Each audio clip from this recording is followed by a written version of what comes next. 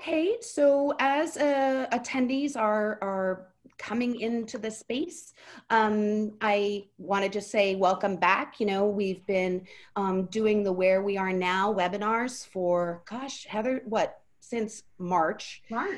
Since March, and originally doing them once a week, and now we've moved to a more monthly schedule. But I'm always excited to be back and doing them again and checking in and seeing what's going on. So I just want to welcome everybody who's joining us today. And that sort of, you know, brings me to my panel.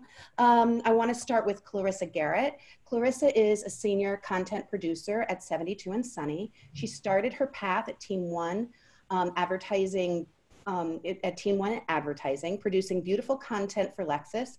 After a time freelancing, she landed at Media Arts Lab on Apple. In an intensively creative agency, she helped launch the iPad and was one of the senior producers for the award-winning Shot on iPhone World Gallery campaign. After a few years of producing great work for Honda, Clarissa is now at 72 and Sunny, making work with extremely talented people. In her free time, she can be found with her two beautiful children or singing jazz soul in the LA area. I have to confess that I snuck a peek at that, and she's fantastic. She's amazing. Thanks. Oh my gosh. Absolutely. I saw it on the Think LA website last night. I was like, wow, okay. Oh, next up is Sabrina Oliva. Olivia, I'm saying that correctly, Sabrina? Oliva. And she's a senior art producer at FCB Health New York. Sabrina has been on staff with FCB Health for the last 2 years and has over 20 years of experience as both freelance and staff art producer with agencies including Saatchi and Saatchi, Publicis, Gray, and clients including L'Oreal, CoverGirl, Cadillac, and many, many more. Kwame, I'm going to do your name, but I know that it's going to be terrible, so I'm just going to really try my best. Go for it. Okay, Kwame DeRoché. You got it. All right, that's very exciting for me. You have no idea. So an expert in advertising and marketing professional with over 25 years of experience, Kwame is a veteran creative leader with a knack for concepts that deliver on strategy and delight audiences across all media. His copy and content have launched brands, won awards, and increased revenue for clients such as Ford Motor Company, the Washington Nationals, Clarendon, Welch's Food, and NASDAQ. He began his career as a copywriter, and today he serves as the ECD of Bravely and is on the advisory board member of 600 and Rising. Next is Mattison. Mattison is an art producer. Mattison Becker is an art producer at Digitas Health Philadelphia. Now a senior content producer at Digitas Health. Based in Philadelphia. Mattison entered the advertising game right after finishing her bachelor's degree in photography at Drexel University a little over 5 years ago. Since then, she's expanded her knowledge on all things art buying, photography, video, broadcast production, and has found a home within her Digitas production family. When she's not working at all hours of the day and night, she's probably snuggling with her two rescue dogs, Blue and Stevie, and drinking her 5th or 7th coffee of the day. I love that. So then, last but not least, Heather Elder has been an agent for over 20 years. She hosts the Dear Art Producer podcast, writes a blog about the industry, and hosts a site for freelance art producers. Mostly, though, she's always thinking ahead, and what better time to do that than now. I'm Heidi. I work for Workbook. I've been there for 6 years now, and I just get to help my clients, market themselves. So that's really it. Let's get on to our topics. I think that, we're broadcasting, every month instead of every week. So it's a good idea to do some,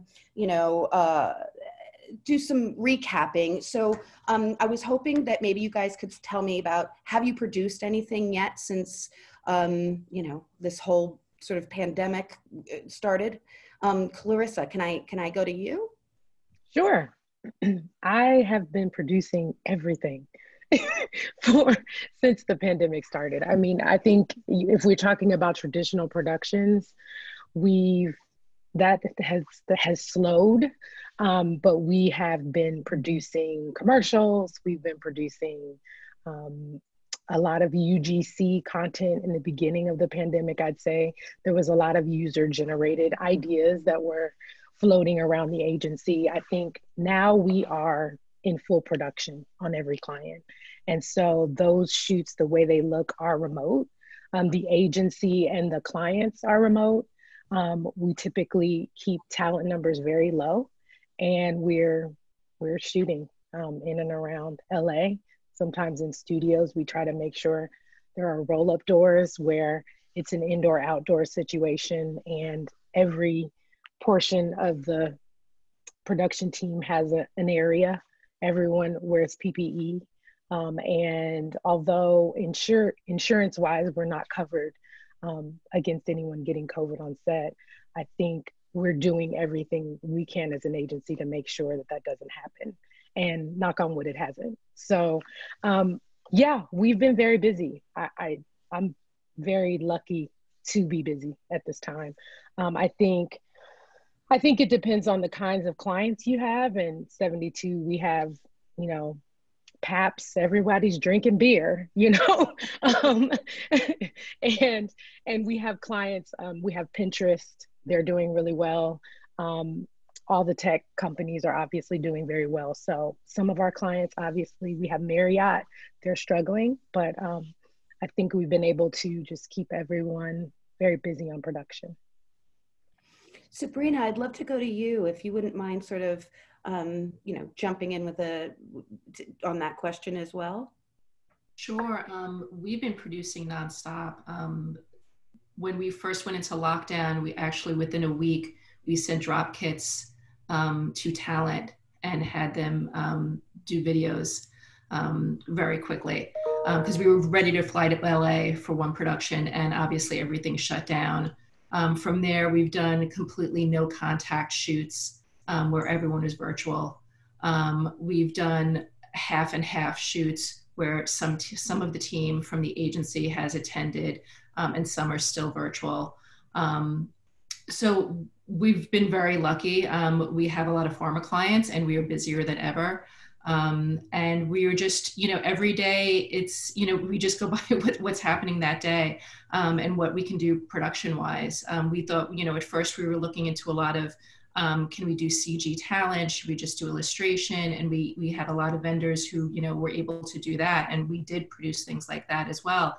But as things, you know, slowly started opening, we've taken advantage of every way we can do it safely, obviously. It's been going great. Again, knock wood, like Clarissa said, you know, safety, you know, for our crew, our agency, our client, and, you know, is number one. So we're always doing that, but we've been busier than ever. It's been fantastic. And again, like Clarissa said, happy to have a job, happy to produce. And you know what, it's, you know, I hate to say it, but it is kind of exciting because we're learning new skills and we're learning to do things a new way. So every day is a new day. Well, I was going to say, can you expand on like, what are the new ways? What are the new skills? You know, watching a shoot virtually is a completely different skill set. And I'm trying to educate my teams. You know, there are some teams I find that are very open to new ways to produce, and to do something completely virtually is, you know, a new way to do. How do you communicate with your crew? How do you communicate with your photographer, your wardrobe, hair and makeup? Doing wardrobe virtually, you know, doing a rack review virtually, then sending it to the talent to try on and to have it very organized to make sure that flows easily. And then as they get on set, you know, having them send their hair and makeup. They've actually also done hair and makeup tutorials before a shoot if the hair and makeup person is not there.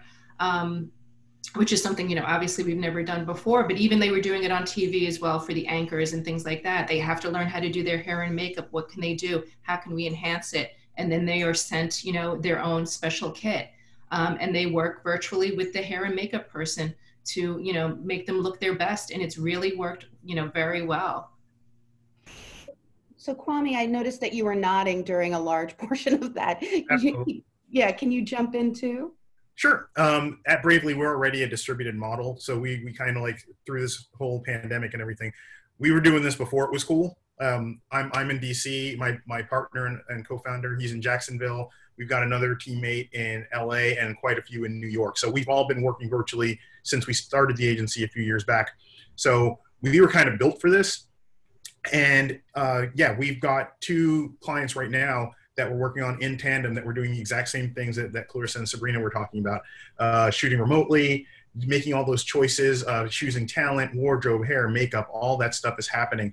But what I love about it as a creative is it's forced me and my team to be more creative in how we not just get the functional bits and parts done of these shoots and stuff, but how do we even build the concept around, all right, if we can only have 1 person on camera or 2 people on set, how do we make that work? And case in point is some of the videos we launched just this week for the Jacksonville Jaguars, who, you know, as an NFL team, they were kind of back and forth up until about a week ago as to whether or not the season was going to start, whether or not fans were going to be there, how that's all going to work. So we took their broadcast team, Eric and Ashlyn, and we created a series of videos about them working from home as well. So the whole setup is it's the 2 of them and the team's mascot, because we couldn't have access to any of the team members, living in a house together. So they're sitting there getting their morning coffee, and when she gets shot in the head with a t-shirt cannon and the mascot's like hiding behind the fridge, it's like that kind of thing.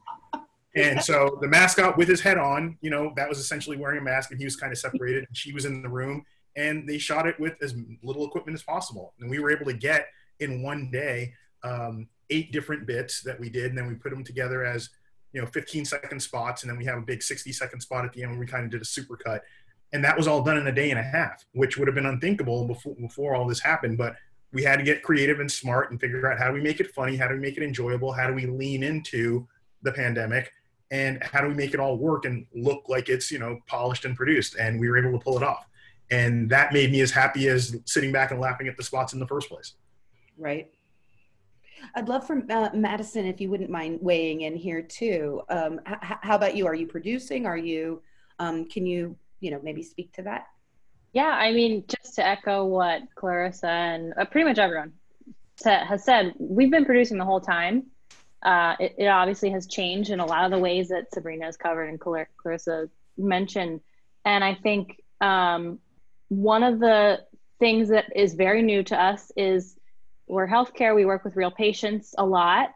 And so we're not trying to hide the fact that this is all remote. But it's been really interesting to coach these real families who really, they have no production or film experience or anything, but coaching these real people via Zoom on how to produce our shoot for us. They're shooting it for us. They're, recording audio, setting up lights for us. And we're just kind of watching and trying to coach them through live. And that's been a really incredible and eye-opening experience. Being a set producer who typically we know everything when we get there, and these people know nothing, and they shot a broadcast spot for us in a day. So that was really neat. Wow. And sounds incredibly complicated. Yeah. We built some strong relationships throughout that shoot day with our clients, and as an agency team, just working through all of the complications and teaching somebody how to have a shoot. That's really interesting. So are you guys finding that you're talking to the artists or the photographers and your vendors earlier in the process so that they can be part of the concepting, like what's feasible? I'd love to go to Kwame on that. Oh, for sure. I mean, especially with how everything's gone back and forth and state by state, like who's working and who isn't. I mean, a lot of times you just pick up the phone or text someone and say, hey, are you available to shoot? But it's changed a little bit there. And then so you need a little bit more lead time in terms of, are you near your equipment? Or do you have that stuff at home now? Do you have to go get it somewhere? Is it at your studio? Like, how do we make all that logistical parts of it work? But I wouldn't say like an extraordinarily long lead time as compared to before, but I think we're reaching out a little bit sooner just to make sure we have all the pieces before we start making plans for where they're all going to go. Clarissa, I noticed you were really nodding when I asked that question. Can you comment too? Yeah, sorry, I'm in the chat. I love a good chat. Oh, is there a chat happening? There is a whole chat happening. All right, I need to look at it. Sorry, the question was. So you weren't nodding at us. I was nodding at the chat. I'm so sorry. Okay. No, my question was I knew I was going to mess this up. No, it's okay. There's a lot of moving parts. But the question was, are you finding that the artists or the photographers are getting involved earlier in the process? are being concepted as opposed to, you know, okay. Yeah, no, we've actually decided that we are holding now 2 pre-pros. So and typically we do an internal pre-pro, and then we do an actual pre-pro that are client facing. But we've introduced this like artist pre-pro. So at the top of a project, we all come together as a team, creatives and production, to talk about the best way forward. And the artist is able to give their ideas on how to execute an idea, and not just us kind of trying to figure it out on our own. And so I feel like there's been some super innovative things that we've come up with. In one call, we discovered that our photographer's best friend is a production stylist and had a house that was like super 60s and perfect for our location, and really added to the project overall because we had that conversation up front. And so I think that's a very popular way to handle things at this time, because really in the agency, we don't have insight into what all of their resources are. I think that's my one thing that is so important for photographers, is to really pull on all of the resources in their like bubbles and bring those to the table to make things very successful right now. Can I ask for clarity? Are you doing that with artists prior to making the decision of which photographer you're going with? No, typically we at 72 we're very creative, and so I think the process of choosing artists has not really shifted. It's based on your portfolio, your creative call. You know, these things haven't really shifted for us. I'd say during the creative call, sometimes artists are talking through their ideas initially on how they would execute, but we really do hold a very intensive meeting about that in sort of lieu of the treatment. I mean, and I know that that's a question on the list, but in lieu of a treatment, we're having conversations about the best way to execute ideas. And I feel like I cut you off, Heather. Can you go? I just want to add that it's kind of echoing what everyone else is saying here. What I'm finding on my end is that 2 things. One, as a rep, I'm getting so many more calls as a resource, because people are wondering, how do we do this first? So I'm getting that phone call, and I'm, you know, helping educate and explain and point them in the right direction. And then from a feasibility point of view, I'm finding we're having, you know, multiple calls before we can even create a bid. And everyone's really appreciating that process, because the collaborative spirit that is involved in that is enormous. So whereas the first creative call used to be like, okay, take me through your shot list. Okay, temperature check. We're all, no pun intended there, but like, we all like each other. Okay, this was a good call. Now it's, take me through your shot list. Okay, give me a minute now. I need to go and think. I need to go talk to all the people I know. I want to check in with all the, you know, get everybody else's opinion on my crew on how to do this. And then let me come back to you with some more ideas and some thoughts on how to do it. And I'm finding that it's become very valuable for photographers and directors to also showcase what they have access to. And I'm not just talking about like creating from home or anything like that. I mean, just who are the people in your world that can help you beyond your crew, maybe, that can help you solve this creative problem. And it just requires a little bit more time. And I think the photographers are very appreciative of that time and being able to give more of their opinion earlier on in the process. I thank you for that, Heather, because I was seeing you and I felt like I had cut you off. I apologize for that. And so, you know, you're saying, Clarissa, you were just saying it's taking the place of treatment. So it really does take me to that next question. And I wanted to go to Mattison. Are you noticing changes in treatments as well? Or can you speak to that a little bit? Yeah, I think the last couple shoots, you know, as much as the creative is important, everyone on my side wants to know, well, do they have experience? How are they going to handle the technical side of it? Because I think people are still a little bit anxious about it, and that's proving to be more more comforting in a treatment than like, I'll direct talent this way, or I'll approach the lighting and the scenario this way. It's like, well, how are we going to see it happen? That's becoming more heavily weighted in treatments, at least right now. So that's proof of concept. Is that what we're talking about? Basically. Did Heather raise her hand? No, I'm sorry. I was waving by somebody who's waving at me. Oh, I know. Yes, you can go to the bathroom, Heather. No, I'm kidding. Yeah. Okay, so proof of concept, is that what you're talking about, Mattison? I guess not necessarily proof of concept, but just what's in your toolbox. Just like, somebody else, I think it was Heather, like your network has become more valuable than your past experience with, a typical production. I can jump in there too. A separate video that we did for building up for the season for the Jaguars, we were in the conceptual stage talking about, there's a flag that they're giving away to season ticket holders for supporting the team, and it's a way to support the team from home. You wave the flag outside your house, hang it off your car, that kind of thing. And we were trying to figure out, how do we do this anthem video where the concept was, you see this flag all over Jacksonville and you want to get one. But clearly, we couldn't have a bunch of people running around, standing in front of people's houses and businesses trying to get this flag set up.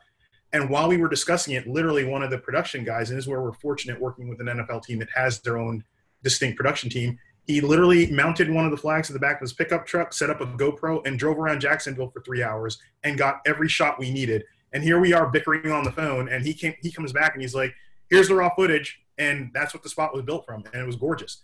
So again, it's like, how resourceful are you? And he's like, I literally just put the pole on my car before this season for tailgating for exactly that purpose, and it worked out perfectly. So to that point, you never know what people have, what they have access to, and you're going to get these ideas from the oddest places. Like, this is just a very tactical camera guy, and he's like, I'm going to go do this, and he got it done.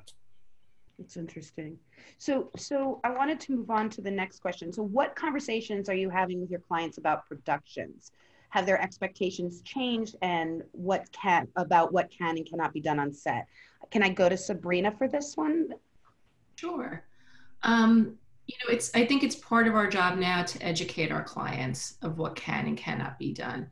As the same with our teams, some people, may have their head in the sand and they just want things to come back to normal, and they want to fly to LA and they want to have a great shoot.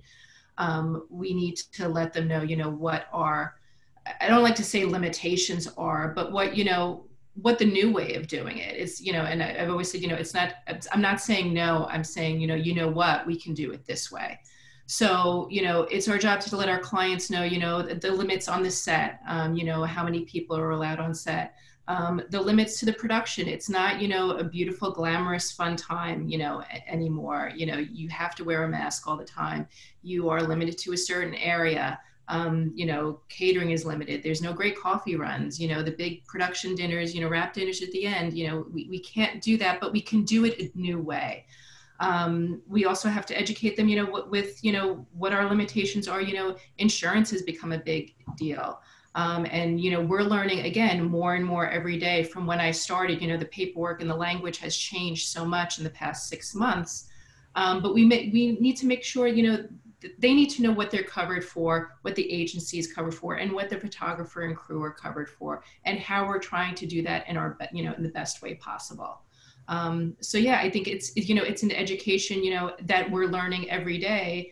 Just, we just have to be open, and I want them to be open because we can do great productions. We are doing great productions. They're just not done in a traditional way. This is the new way of doing it, and it may go back, in 2 years, in 2 months, I don't know. But this is the way we're doing it now, and we're doing it great. Are they understanding in terms of timing and costs, like things are taking longer and that there's increase in costs and so on? I mean, no, it's a tricky question. Yeah, the timing, ideal now, I'd like, whereas we could do, let's say a print shoot, anywhere from like, a great thing, to do it, in 2 weeks, if we had 2 to 6 weeks in a traditional time, now I want 6 to 8 weeks really built in. But in the beginning, they were willing to do that because everything was so slow moving, but now they're starting to see that we're producing and they want it done faster. So we're moving faster as well. But we are saying, you know, if we want to do it faster like that, decisions have to be made more quickly. We can't make all those decisions on set that we normally used to do. We want wardrobe wrapped up before we get on set. We want props wrapped up before we get on set because our day is a little shorter. We don't want to go into heavy overtime. We don't want to stress the talent, the crew, the photographer, anyone.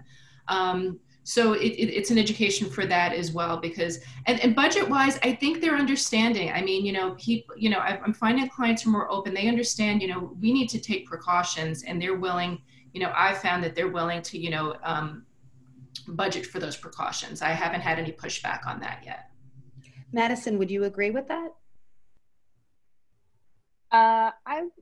Yes and no. I agree with everything. You know, we need to see things ahead of time because I'm experiencing a lot more lag on set where, you know, we have to sanitize and we can't have two talent in the same wardrobe at the same time. And then we have to recycle the makeup kits and reset everything.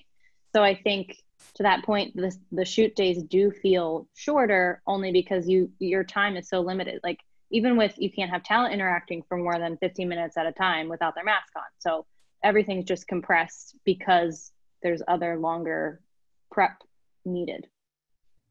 And budgets? I mean, I feel like things have gone down in the way like the coffee runs, the crafty, all that stuff is now, you don't put it in your budget. So that kind of evens out all the other things that would cause it to go up. I get. You know, I remember in the beginning, sorry, Heidi, everyone was really nervous about clients being willing to pay for the PPE and all the extra sanitizing and, you know, they're just people worried. And I'm finding whether I'm working on a job that has a very robust and healthy budget or I'm working on a job that has a very, you know, we have to be really extra resourceful and they don't have enough money, but we're still trying to make it work.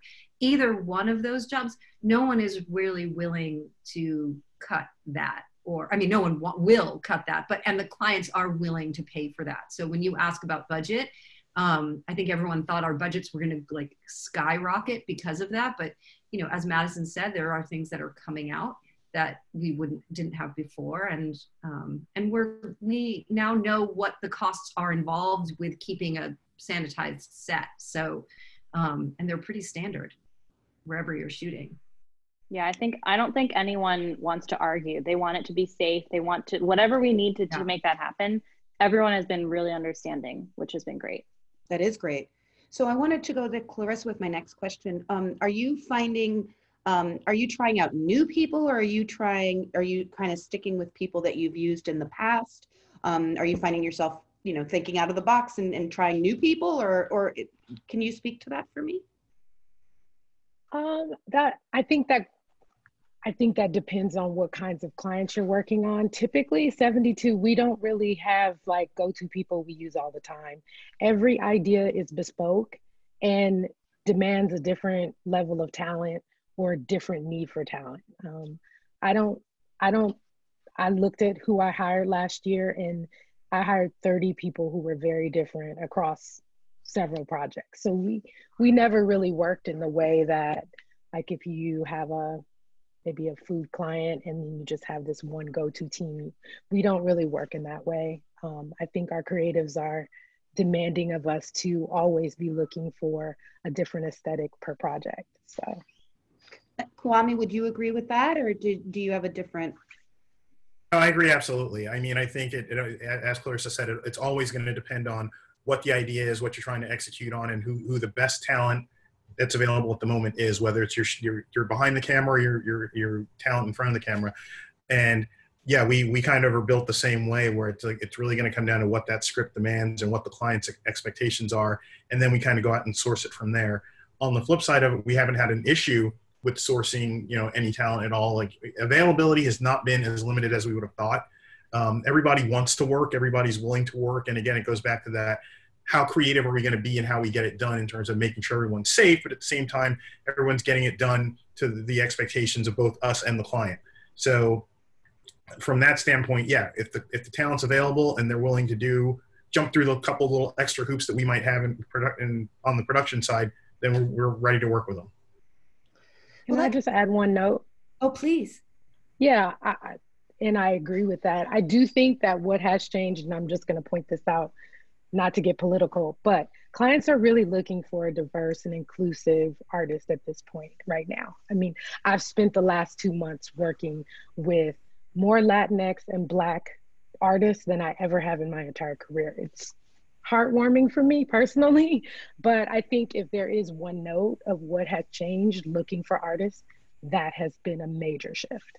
And I think, just on my little soapbox, I think that all of us should be looking to hire and mentor those types of artists at this time, because I don't think that that's going to change or shift going forward.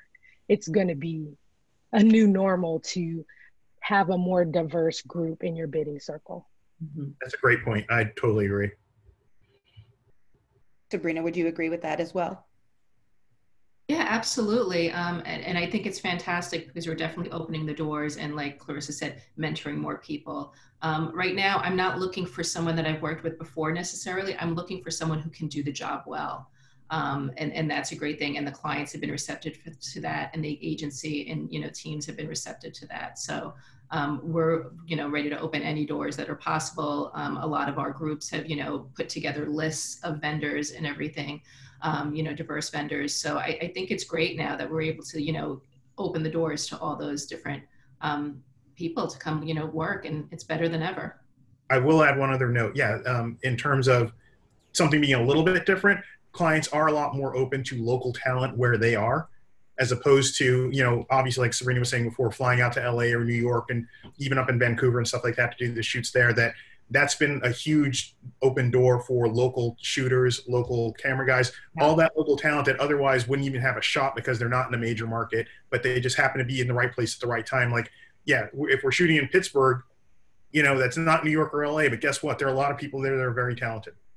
I would agree Yeah. that so many of the calls that I get are very location specific. Do you have somebody in this city?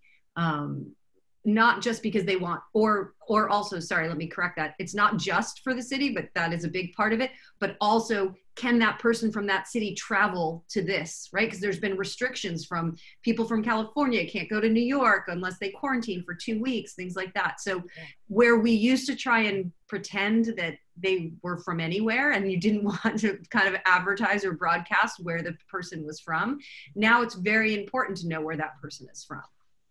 Mattison, would you agree with that too? I would. I think it's allowing me to encourage my teams to branch out, because I have people who are like, I only want to shoot with people in LA, or I only want, like, oh, they're not from New York, they're not going to be able to do what we need them to do. And it's like, there is a bigger pool of resources that I think a lot of people have been hesitant to tap into until now because they have to. And it's really shining a light on the fact that there's great resources and talent everywhere. And so I'm enjoying that a lot. Well, that sort of brings me to my next question. Since it's not possible to have in-person meetings with reps or vendors, how are you viewing new work? Are you relying on email blasts? Have you received any mailers? I kind of want to go to Sabrina right now. Sure. We're getting a lot of email blasts, and I think now more than ever, I'm going through them a lot more, because they're giving us the details of how they can do it, whether it's create in place or where they're located, or what resources they've come up with. And I've actually reached out to photographers and agents who've sent me things that have piqued my interest and say, I want to discuss more how you're doing this. How did you do this production? What are you thinking of and everything? Because I need problem solvers right now. That's the most important thing. And I've reached out photographers that I have used in the past that were not ready to shoot in COVID. They hadn't, thought ahead of what needs to be done. So I'm relying more and more on the email blasts. Mailers, they're not coming to my house anymore. But mailers, I just don't have, the space for necessarily. I really love the email blasts. I love, hearing the updates, looking at the different social media and everything, and see what everyone's doing. And I'm spending personally more time looking into it and finding vendors through that as well. So there's a question that came in on the Q&A. It says, oh, wait a minute, it went away. How did that happen? No, it went over to answer. Just check the answer. Okay. So you answered it, and one of them is for you, Heather, actually. But I guess you just answered it. I don't need to go to it if you did, but the question was about should local photographers be super, doing big pushes to bigger agencies that they maybe never really reached to before because of the things that you guys just said, I think is really the question at hand. I think I answered it. So absolutely, you should 100%. Yeah. And that's what I said in the chat. I'm like, all of a sudden your locality is a strength. And if they didn't know you existed before, this is the perfect time to let them know, because with the travel restrictions, with people, and even when it's not restricted, people that aren't willing to travel, it's like, oh, I'm not getting on a plane right now. If you got a local shooter who's knocking on your door, give them a shot. Exactly. Really fair. Okay, so you're relying on eBlast. Have you seen any unique ways in which reps or artists are staying connected with you to show you new work? I'm going to go to Mattison. I think one of my very good friends, I don't know if she's on here or not, but she became a rep recently and has started doing little like video interviews with her artists and sending those out and promoting them as a way to, it's like a short little 2-minute thing that you can watch. And we read email all day, so it is kind of exhausting sometimes, admittedly, to have to read through like an update of somebody who did a cool project. Like, of course I want to know, but I also have to deal with the 500 emails that are work things and draining. So she started doing these little videos of like, hey, I'm photographer X, and this is kind of what I've been up to, and here's a little bit about me and my house and my dog and my whatever. And it's just a really nice way to get to know somebody without any pressure of a creative call or an impending job. Portfolio shows and presentations, obviously those are not really happening in agencies right now or in your spaces right now. Are you doing any of them in sort of in this sphere, in this structure, like in the Zoom space? Not to talk about workbook, but we do a portfolio event where we set up meetings and so on. Are you guys participating in things like that? Are reps, reaching out to you to have, like Zoom meetings and things like that? Clarissa, you're nodding and I need to hear what you have to say. Oh yeah, I've participated in several of them for APA and recently, and then also photographer Matthew, oh dear, can't remember his last name, but he put together a portfolio show with Cecily Chambers for all of the up and coming BIPOC artists throughout the country. And I thought it was fantastic. I met some amazing artists through that. And so I think it's really difficult to do one-on-ones right now. I don't know about you guys, but my schedule is so booked, jam-packed with Zoom meetings daily. I can't do one-on-ones with artists. So when I do have a rep or someone reach out to me about a show, I'm the first one to sign up. I love doing them. I'm like a one-on-one type of person. And if I can do a breakout room with like 3 photographers, that's the sweet spot. That's when you really get to know a person and their work. So I hope we can do more of that because it's really valuable. And I'm happy to take a Saturday morning and do that. Do you see these meetings coming back at some point? I don't think we can do them virtually. Honestly, like I look at my calendar, and even if I wanted to set up a one-on-one with someone, it's just, I don't know, I get pings all day and meetings added throughout the day. And then I'll have to inevitably cancel on that person because some production meeting is happening. I mean, literally everything that used to happen inside the agency is now happening on the calendar via Zoom. And it's just, I'm finding it impossible to set up one-on-one reviews with artists. I think once we go back into traditional working from the office, we can address that and do that in our downtimes, but I haven't been able to do it. I would add that being the rep that's trying to stay relevant and stay connected to all of you, getting a meeting is non-existent. I mean, not non-existent, but it's really challenging. And frankly, I've kind of stopped asking for those kind of meetings. And what I'm doing instead is trying to provide value or a resource of some sort. Because I find that if I were to call you, Clarissa, and ask if I can, have a few minutes of your time to show you somebody's work, that just kind of shows that I'm a little tone deaf to what you have going on right now. Like, you could go on a website and check out the work very easily. So unless I'm going to be showing you something so different or sharing something with you that would be a strong resource that you need, you probably won't have the time to engage. So I'm really trying to think about what are those resources and how can I be helpful or be of value to you, rather than, asking for something from you, like time, which is the last thing any of us have. Yeah, I will say that I now respond to rep newsletters and emails, which I was really bad about that ahead of the pandemic, but now I'll just like, great work, so glad to hear from you. I do that now, and everyone's like, whoa, she's responding to my newsletter. And it's like, well, I mean, how else are we going to talk, So that's I interesting. I miss coming to your agencies. That's the worst part. Yeah, I mean, that line, how else are we going to talk? I mean, that's really the question at hand. Like, so, how else are we going to talk? And so those portfolio events, like you were mentioning, and Heather reaching out in that way is great. Kwame, would you like maybe, chime in here a little bit? Sure. Again, since the way our agency is set up, we kind of always did everything virtually. So yeah, we've done a few of those portfolio shows, and it's great, especially to be able to see the work live. Like for another client, we were doing infographics and motion graphics and illustration and animation and stuff, and we were able to actually see some of the people working live with we gave them like a little description of what we were thinking, and watching them live work on it. Oh, it might work like this, and it might work like that, and almost like seeing animatics come to life while you're talking to them, and you have 3 artists working on it at once, and it was like a little bit of competition, but a little bit of collaboration. And it was great to see how their thought process works right there, almost in a way that you wouldn't see in a traditional, stop by and look. So yeah, it's been really unique that way. And I think I mean, I hate the phrase new normal, but I think that's part of what that's going to be technology was already moving into that space before the pandemic. And I think, like Mattison was saying earlier, it opens up a whole new world of talent and resources and availability once you open that door. And I don't think that's going away anytime soon. I think we're only going to see that expand.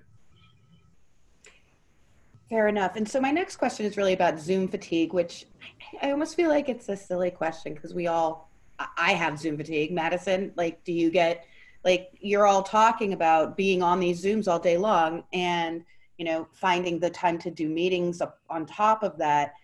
Does that stop you from creating more meetings and things like that? Mattison? I think at first everyone was super excited, like, we're home, we can just video chat all the time. And now everyone refuses to be on camera. We're all tired. We don't want to do it anymore. And I think it is hard not being at the agency and being able to run around and have those quick conversations. Now it's like we have to set up a Zoom meeting, and it's a lot more talking than doing until we get to actually do something. So it is tiring, admittedly. I've been trying to make them phone calls again and actually go for a walk instead of being at my desk in front of my computer, distracted by email or, thinking that I should be on email and I'm on this call. And I don't get to do it very often, but when I do, I'm so appreciative that I've actually gotten outside of the house. So. Fair enough. Sabrina, do you agree with all of that? Yeah, I do. I mean, I find that we use Teams at our agency, and I do miss going around the agency and just stepping into my creative director's office and saying, let's chat for a few minutes about this. But I can also just ping them that way, and they've been very responsive. I think we're getting used to it. This is the new normal. This is the way to do it. I'm actually enjoying it more. I find with productions, I'm having a lot more meetings with producers and photographers and everything over Zoom, over Teams and things like that.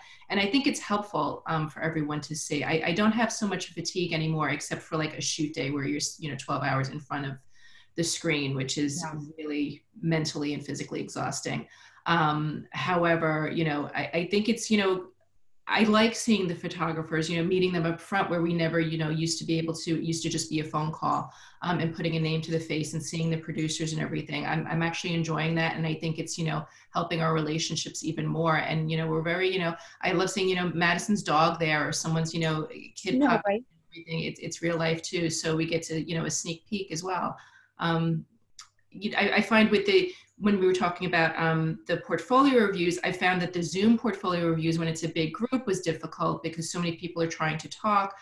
So I think, it's better. I like what Clarissa was saying, that people were doing breakout rooms and everything. I haven't experienced that before, but I think, we just need to find better ways to make it happen where it's not so too much information at once. Well, not that what I'm saying matters, but I find myself, I love phone calls, always have, but when I'm not on Zoom, there's so many things that you can do, like in terms of sharing your screen and showing different stuff. And that is like, having a regular phone call is now like weird to me, I think. It's like, wait a minute, I don't get to see your face. And like, I mean, I find that to be, so I get Zoom fatigue just like everybody else. When you have an entire day of Zooming, but in the same sentence, I'm now like really reliant on it. So that's sort of where I was going to go with, like, even when we have a vaccine and we're back at work fully, how do you think experiences that we've all shared to date will affect the future of marketing? So like for me, I'm never going to, I don't think, give up this getting to see people when they're so far away. Like, this makes me happy. You know what I mean? But, how do you see some of the changes that have happened because of, logistics? Like, how do you see that changing the future of communications in this regard, but also marketing in general? I kind of want to go to Kwame on that. Sure. I mean, it's definitely going to change everything. And I think people are more set up for it now. People understand, what it takes to make it happen, where, the whole idea of working from home has always been rife with suspicion and squishiness. And it's like, are you really working from home? Are you really going to be on this call? And to go back to the previous question, it being on Zoom, outside of any fatigue that might happen, it forces you to focus, especially when you are on camera, especially when you're in a group of people. Everybody can see what you're doing. And as opposed to, working from home, when you're just using the phone, you're wandering around with your phone, you're on a call, you're making a sandwich, you're kind of watching TV. Like, there are other things going on and you're not always fully engaged. So I think from that respect, I think even after the pandemic is over, hopefully, you'll see a lot more requests for this kind of communication, as opposed to, let's just hop on the phone real quick, because you want to see the reactions and you want to be able to share your screen. And it's a lot easier than saying, all right, as soon as I get off this call, I'm going to send you the document, and then you can comment on it and send it back. And we can do all that right now. So I think that's, from a productivity standpoint, from a ease standpoint, it's just going to be easier for everyone to do some of this stuff this way. And I think that's one of the upsides of the pandemic, is that it's forced people who are resistant to it, forced people who never downloaded Zoom before this pandemic started, to actually see what it's like and get used to it. So when we are on the other side of it, you're going to have a bunch of new people that are already trained on it, already ready to do it, already have their room set up beautifully like we all do, to have these calls. Yeah. No, the multitasking, I love that you mentioned the multitasking, because I feel like we've all been in a Zoom call where somebody's doing something and you're like, what is happening exactly right now? Whether it's adjusting something and coming too close to the camera or whatever, you're like, what is happening over there? But I have to say, I agree with you about Mattison. I love seeing that dog on the couch. I wish he'd come back. So I want to get into some of the questions that came, through the registration process. Are you noticing significant changes in budgets? We already talked about that. Are you okay getting email promos at this time? We talked about that too. Curious about printed promos. Talked about that. How are producers and clients addressing liability for potential COVID issues arising on and off and or after productions? Thanks. We talked about this a little bit. We didn't really get into it deeper. I was wondering, Sabrina, would you jump into that? Sure. We're trying to work together with our vendors, with our clients, and with our legal team. And, as I said, insurance at this time is not covering any cancellations or postponements due to COVID. So I think it goes hand in hand with the way production is handling it. We need to make our clients aware, that, it's not covered. We are taking a risk, if someone gets sick. But at the same time, we are doing everything in our power to make sure no one gets sick. And, you know, we've learned so much in the past 6 months on how to do that. And, you know, there's always new, you know, innovations coming through with that. The sanitizing of the sets, the wearing the masks, you know, the special kits, you know, we're not keeping wardrobe, all those things. So, you know, I think until, you know, and hopefully this doesn't happen, you know, until somebody, you know, finally calls out, you know, a production or something and says, I got sick, you know, from them. And, you know, if that blows up, that's going to be a huge issue for us.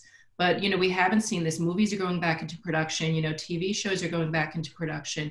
We're all back in production. And I think everyone's realizing, you know, we just have to do what our best to stay safe. And if you don't feel comfortable on set, and I've had issues with, you know, teams have come back on and then, you know, we've lost people because they're like, you know what, I'm not ready. There's too many people here. I don't feel comfortable. So you have to do what's right for you. And you have to say to that crew member, I understand, you know what, thank you for your time and everything. But I think this has all forced us to, you know, listen to everyone and not question them and not put pressure on them.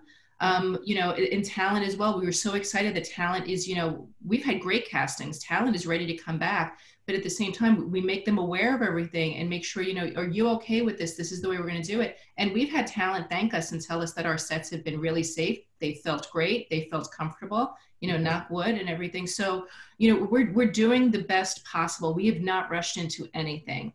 It's been baby steps all the way. And I think, you know, we're just learning more how these productions can be safer and better every time. I hope we don't lose sight that we need to continue it and not just get into a comfortable zone. We need to continue the safety protocols that we're all doing because it's making a difference and we're able to keep our jobs.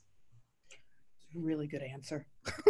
Really good answer. Honestly, that's one of the things I love about this panel is that I learned so much, but I wanted to ask the next question. How do you deal with last minute shoot cancellations due to COVID? Are there any kill fees for crews? Is that in your contracts? I wanted to go to Mattison. We really haven't changed our policies because of the whole, you know, insurance isn't covering it. It doesn't really, you know, it's out of our control, whatever. We're just kind of following AICP standard guidelines at this point, and within a certain number of business days, for whatever reason, you get kill fees. It's just what it is. Nothing's changed in that regard. You're still taking away, if we're canceling the shoot for client reasons, that's not an excuse not to give people money. The jobs are out there. They're losing opportunity for income. So it's been really helpful to have account teams level set with our clients before we award a job and say, listen, even though something could happen, it doesn't really matter. Yeah, I mean, I just want to step in that for a second. We've had not cancellations, but we've lost talent also days before, you know, whether they were in a red state all of a sudden and they couldn't come over, or, you know, they had to leave or something. We've, you know, a new thing we've set up is that we always have backup talent. We cast backup talent for all our roles. We provide, you know, we had double wardrobe for all our roles and everything, because that has been a very real thing. And that's one of the things we had to educate the client on as well, that we have to, you know, have this in our budget, because it's really happened. I've had talent, you know, 3 days before a shoot saying, you know, they're stuck in another state. And I'm like, I can't have you come 3 days before. This is going to be, you know, this is going to cause a problem. Could I have snuck her in? I guess, but I would never do that to my crew or my agency or anyone else on there. It's, you know, like as I said before, you have to think ahead of, you know, how to protect everyone overall. And the talent have understood, but you know what? That talent still gets paid because, you know, they were willing to come in, they were supposed to come in, and something happened. Yeah, plan A, B, C, D, E, F, G, right? So are we up to L, M, N, O? For your backups. Right? So, I mean, that's fascinating. So, you know, I don't know if anybody knows how to answer this question, but it was certainly asked. How do you think that the outcome of the election may affect our industry? I wouldn't even begin to know how to answer that question, but I love that Clarissa just made a face, so I'm going to go to her with this question. But honestly, is there really an answer to this? I don't even know. So feel free to say, let's move on. That was just my no politic face. And I'm not touching that one. I just put my 10-foot pole away, so sorry, yeah.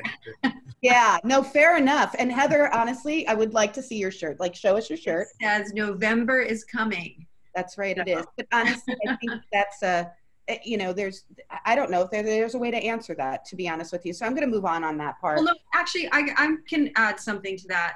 Okay. You know, I've been a rep through many election cycles, and I've had conversations with photographers around election years all the time. And I do think brands hold back in election years right around election. So regardless of, I know the intention was what happens depending on who wins the election. No one really will know that. But I do know that historically there are things that just don't get done because brands are waiting to see what will happen in an election. So regardless of your politics, I do think the election affects what money is being spent. Either way. I have to say, I think that is a fantastic answer. No, and it's also true. I mean, you know, that helps, right? But I think that was a really smart, because that matters. So I want to go to Kwame with a question. How has creative shifted with the pandemic? Kind of broad. Yeah, it is kind of broad. I think, like I said at the top of the webinar, it's forced us as creative people to embrace that creativity in different ways, where it's not just coming up with a concept or a script or whatever else. It's how do we actually execute on this stuff with all these restrictions and changing guidelines and location-based things and all these other factors that are now coming into play. It's forced us to have to think differently about how we create the work and even how the work is distributed. Yeah, I mean, we're not doing a lot of, you know, guerrilla on the street marketing because there aren't a lot of people on the streets to see it. Like, who's going to pay for a giant billboard campaign at this time? Not a lot of people. So then what do we do with that? How do we make that work? Does that then turn into more Facebook ads or more Instagram or something like that, where we know where people are? I mean, people are scrolling the length of the Empire State Building every day with their thumbs. We got to fit in there somewhere. Like, so it's really embracing what the situation is and kind of taking that step back and going, all right, how do we take our ideas and creatively approach it? So Clarissa, I believe that you needed to leave at exactly 12. Is that correct? That meeting actually just got canceled. So, well, awesome. You got me. I mean, maybe not, but good for me. So we just have a few more before we're done. So I'm super glad to hear that. Wait, can I interject for a second and draft off of what was just said?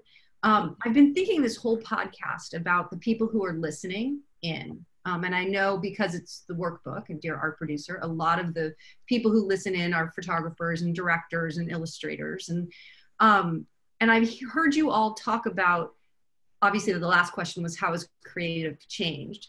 But I've heard all of you talk about how busy you are at production. And obviously because the creative has changed, we're using more user-generated content. You're using more of you're having your patients do the videoing or the taking their own photos or whatever it is that we're doing. The creative has obviously changed. What would you say to the photographers out there who, I mean, they're not as busy, and the directors and, you know, they're not as busy as they used to, because it used to have a lot of your attention, and now your attention is being put towards other types of production. And those photographers, you know, also are not getting called because they're not in the city that you need. You know, there's so many reasons. They used to be called just for their work, and now there's so many other reasons why they're not getting calls. Do you have any advice for the people out there who are slower than they used to be, or are, you know, looking to drum up business and haven't been able to? And I know it's a hard question, but it goes along, I think, with that creative, you know, creative has changed. So as a vendor, you know, they want to stay relevant. What advice would you have for them? I can jump in there because I mean, in addition to being ECE for Bravely, I'm also a freelance copywriter. So I know that gig side of it as well. And a lot of what I've done is really, I mean, it's not the best answer, but a lot of it is volunteer and pro bono work and reaching out to local businesses, like smaller businesses that you probably wouldn't have talked to before the pandemic. Like I'm literally helping a local pizza place run their Instagram now because they never had one, but they had to shift their whole model once people weren't coming to the dining room. It's like, well, how do we tell people about our specials? And how do we tell, like, I mean, we're doing everything from menu features to features about their workers there just because we can. But, you know, it's, again, as a copywriter, it's not really a job I would have taken on a year ago, but it's local and I can talk to them easily. And if I really have to pop over, it's 5 minutes away and I throw my mask on, I can help them out. Well, it's But probably stuff like positive that- for you too. Oh yeah, absolutely. Yeah. So if you know, my answer has always been in the ups and downs of my freelance career is like, go local, go back to your community. You'll always find something there to do. I ended up on the board of the local Little League, redesigning their logo and redoing their website for them because I was during a down period. So it can happen there. And again, it's not the best answer because you're not necessarily always getting paid, but at least you're getting work done. You're building your portfolio. You're doing something to keep things moving. Great. I see, Clarissa, you're nodding. Do you have any Yeah. advice on this? Yeah, I would say, honestly, a couple of things if we're just talking about being relevant. I think more than ever, we're doing a lot of licensing. That hasn't let up for me. Even in the midst of doing shoot productions, I'm on 2 licensing projects. So if photographers can put together a batch of images that are good for licensing and send me a Dropbox, I'll take a look. I've had several people do that and it's been very helpful to me. So licensing content is king in this moment. The second thing I'll say is, again, about relevancy. I think if you have any Black people or Latinx people in your library, I should see that at this moment. All of my work, like I said, for the past 2 months have been diversity and inclusion briefs. And so I have found it extremely difficult to find artists of color. It's just been very difficult. And so if you are an artist of color, you need to let me know that you are, because I go on websites. Sometimes it's difficult for me to even determine that. And I don't know how to position yourself, but introduce yourself as a person of color and tell me about who you are, because that's going to help me understand where you're coming from and what you're going to bring to the project and how that can support our inclusion brief currently on the table. I'm just being honest, because that is relevant in this moment and it's important to talk about. Mattison, do you have advice in this regard? Because I have to be honest, this is a much better question than I had on my paper. So I really do want to hear everybody's answer. So thanks for that one, Heather. Really, really good. Mattison, could you maybe speak to some advice for, people who want to work and want to get to you and all of those things? Yeah, and I do apologize. After this, I will step off. So it was nice being here. I've been telling people to really use this time to expand on their personal portfolios and reevaluate, because, I think creative is changing a lot and we need to look at, what was and wasn't working before might not even be the same as what will and will not work in the future. So this is a chance while you're not working. I know it's not ideal to spend your own personal money and time on developing your portfolio, but I think just getting out there and diving into our current surroundings and doing it for yourself, and just like Clarissa said, then sending us updates on those projects, like, hey, I went out and explored this, what do you think of it, how can I be better? And through that you'll probably get work even. And I've had, just like Clarissa said, I had a few photographers do that and we ended up using it for a campaign, because I was like, oh wait, they showed me their personal portfolio just asking for my thoughts on how they can adapt and be more current with how the world is changing. And I thought back to it and I was like, we could use that for our website. And we did, and we ended up paying them. So that also familiarized my creatives with this person's work. And another point that I will just say before getting off, again, to Clarissa's point, it's really hard to tell what background you come from on your website. And now more than ever, we want to diversify and branch out from the typical white creative wash that has been our industry for so long. But it's also, I don't want to make anyone uncomfortable by saying, well, are you Black? Are you Latinx? Whatever. I want it to be about your creative talent and your skill first and foremost. So coming out and being open about it is really helpful, because I want to look for that, but I also don't want to offend anybody or make it only about that, because it's not about your skin color. You're talented. You're a talented person. And I want talent, and I want to offer it out to different communities too. So that's all I'll say. Right. And it's a great time even if you're not getting work, like Mattison and Clarissa were saying, it's a great time to start building those relationships, because something like Mattison's example, that kind of stuff happens all the time, where like that person just happened to email you or get in touch with you a week or two ago, right when you needed them for something, and it works out serendipitously. And yeah, I mean, again, from my own experience, during those downtimes, even when no one has work for you, you still stay in touch and you keep that relationship going. And I think that's where you'll get a lot of those questions answered, like, what's your background? How do you like to shoot? Where are you from?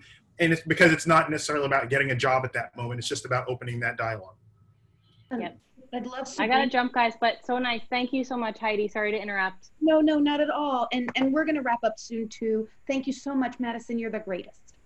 I did want to hear what Sabrina's thoughts were on this a little bit. So, and then we'll move into our silver linings, which is, you know, the way I like to sort of end our broadcasts each time. So Sabrina, would you, you know, comment on some advice for those listening, please? Sure. And I have to say, I really loved everyone's answer here, because everyone had a different answer and a different way of approaching it. You know, my way of approaching it is, you know, continue to do work and problem solve. Like I've said all along, I need you to think ahead of how are you going to shoot from now on? What do you need? Do you have a great streaming guy? Do you have the equipment? Have you tried it out? You know, what is working for you? Just, you know, just really, you know, it's a time when, if it's a downtime, use the time to learn, use this time to teach yourself something new. You know, whether it benefits you, you know, just as a person or professionally and everything, just expand on everything that, you know, you're able to do.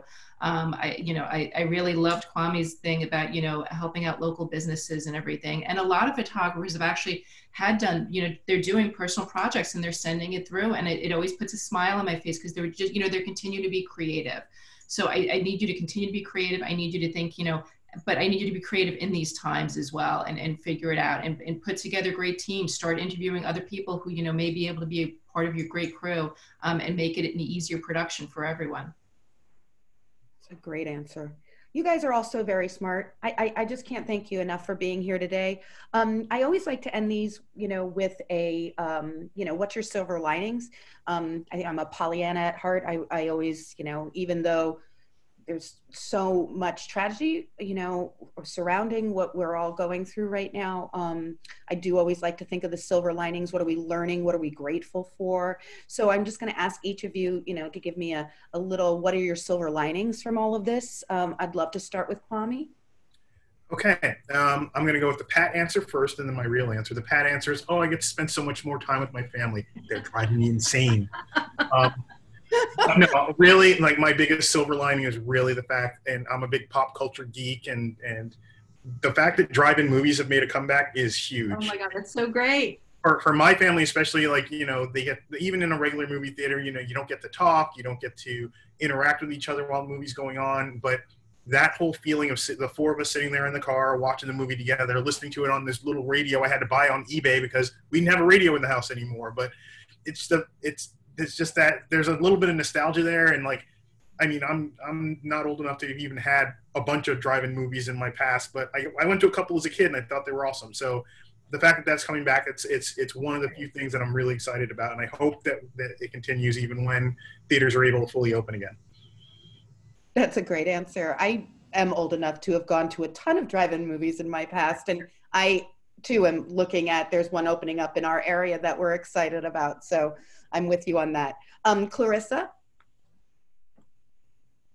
Yeah, I'm with Kwame, like spending so much time with my wonderful children. I can't wait to get away from them.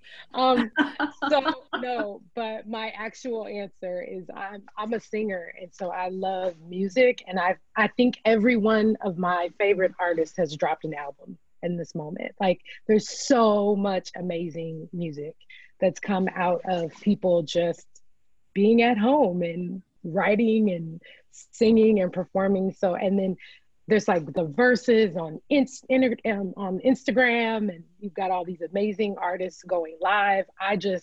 That stuff feeds my soul, and I love it. Like, I'm here for it, and I'm on every single one of those music outlets online. So yeah, it's been great. A lot of personal private concerts. Right. Okay, and Sabrina? Gosh, I have a teenager, so I never see her, so it's fine. She's either just in her room. That's fine with me. But you know what?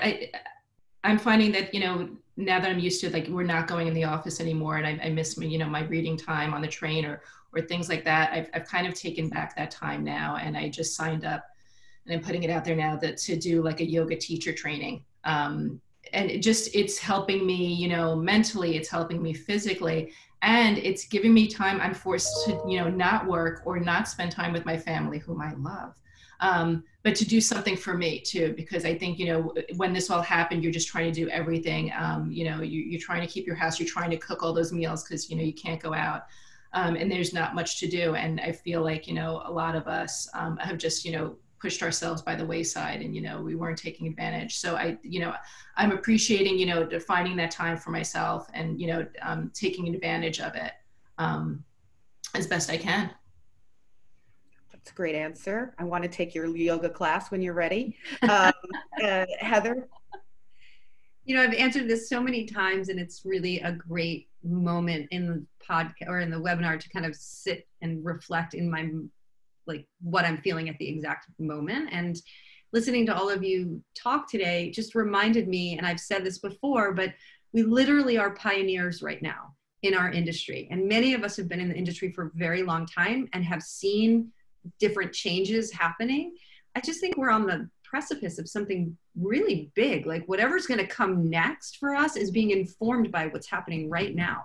So I'm feeling very, there's definitely a silver lining. I mean, I wouldn't have chosen it, but like, if I have to say, like, being a part of how things are evolving and changing and being part of the conversations and getting to meet all these new people and talk to them about what they're doing and how they're problem solving. And that's pretty exciting. We'll get to look back on this and be like, I remember when, and we accomplished something pretty cool. So yeah, I'm feeling that.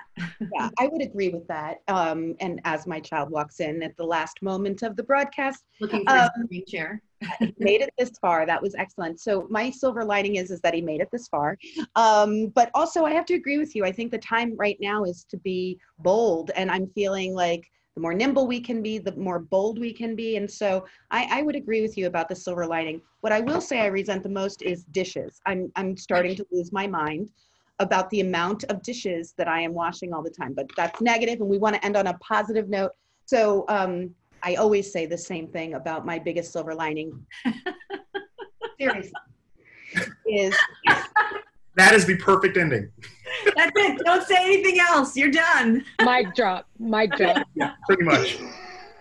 They are my silver linings, but really my ultimate silver lining is that we get to have these kinds of connections, and I get to listen and learn from all of you guys. So I just want to say I'm super grateful for every one of you, Mattison too, and thank you. Just thank you so very much for taking your time today, for being so darn smart. And this is a part where we wave goodbye and then I just hit the button. So bye everybody. Thank you. See you later. Nice meeting you all.